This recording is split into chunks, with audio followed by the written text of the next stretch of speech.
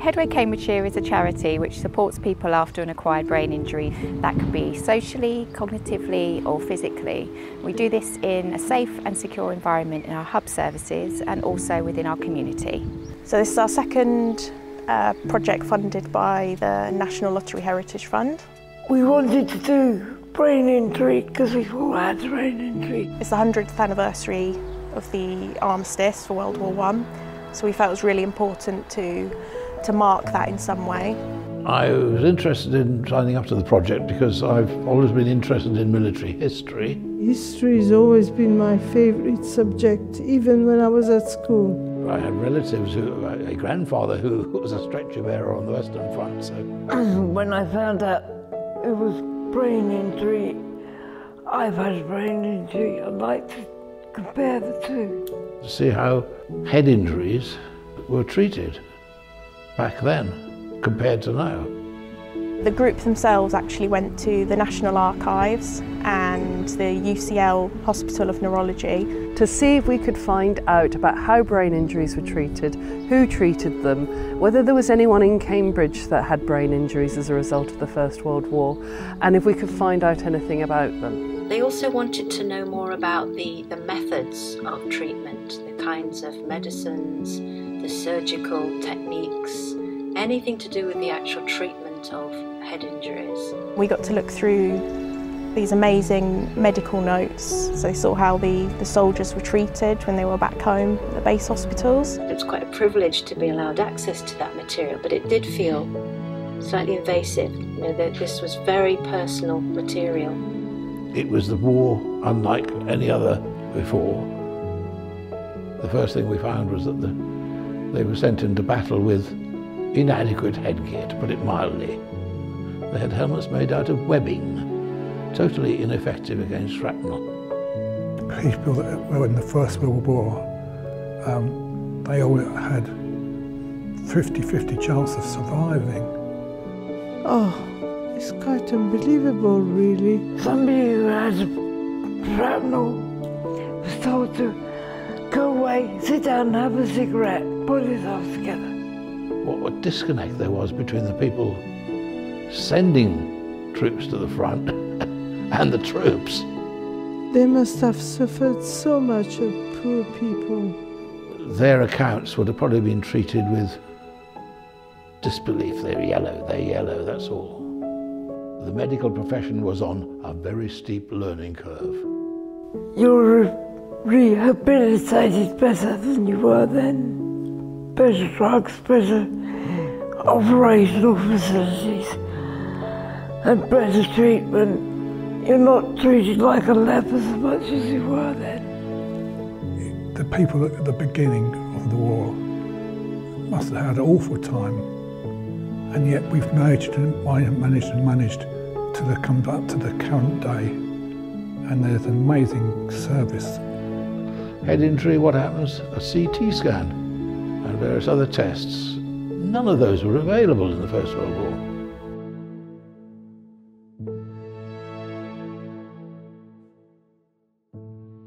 So that was the research side of it, so that's one part of the project. The next part of the project was this idea of trying to get this information out there. So the research is being used for several different outcomes. Lee Chambers at 105 Radio is creating a podcast based on some of the research that we've done and some of the outcomes as well.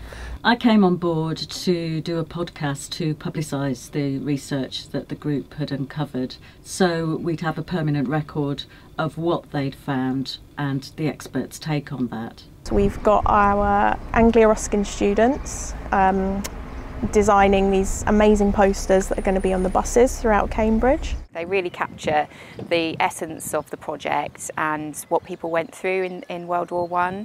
And they're really different as well. They're different styles and are really engaging.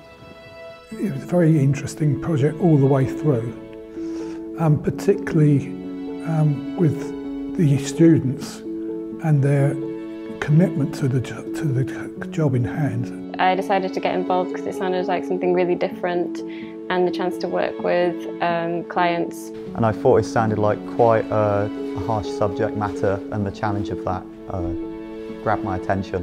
I thought it was a really interesting subject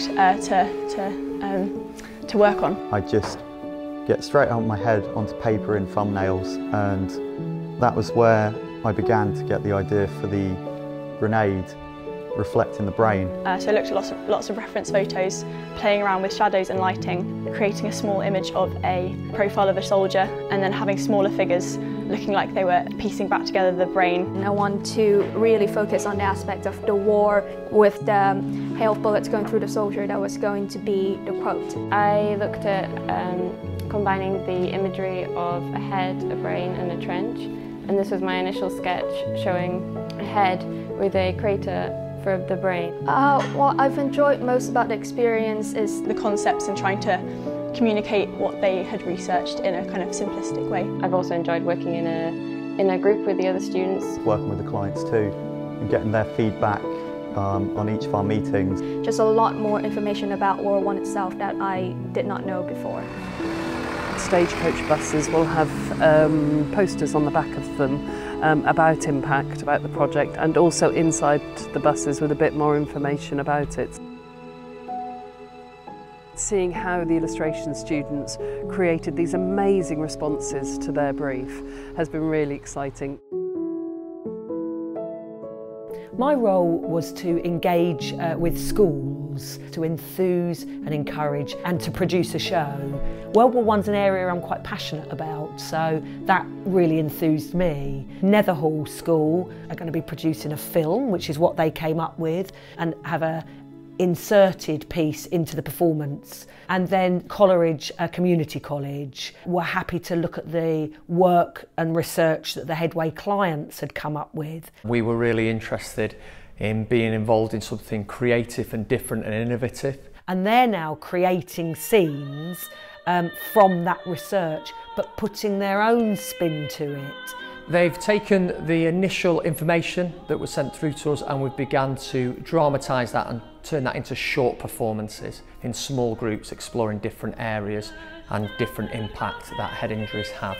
There's more learning than meets the eye, I think, with this. It's been a real opportunity to bring history to life, to actually understand some of the clients from Headway and how they live day to day and how their lives have been changed through head injuries. So I think it's developed their empathy, their understanding of a time in history, and it's given them an opportunity also to go and perform in a professional theatre for the final performance.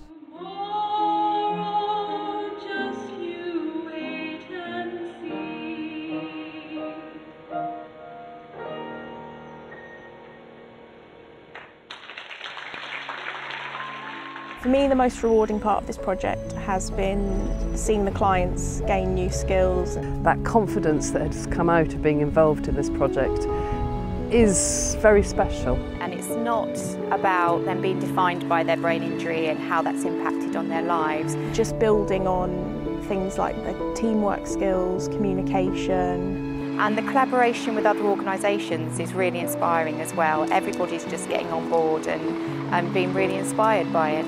It was worth doing, very much worth doing, and what I enjoyed most was the buses. I'm hooked on buses. I like the whole project. I really enjoyed researching something that was related to the fact that I myself went through a brain injury was fascinating. You know. I felt we did it. We were in control, we did it all. We commissioned people like filmmaker, chosen ourselves. But I really liked all of us working together. All the camaraderie, and we've all been quite a nice group together. And that's why I think it's been wonderful. And also it's a good cause.